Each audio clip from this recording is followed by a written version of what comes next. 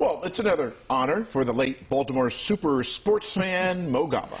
There is now a 3-block stretch of road near Oriole Park and M&T Bank Stadium downtown that is now officially Mo Gaba Way. His mom, Sonzi, was there for the special moment. Mo Gaba Way stretches from Russell Street past the Game Day Firehouse on Paca Street.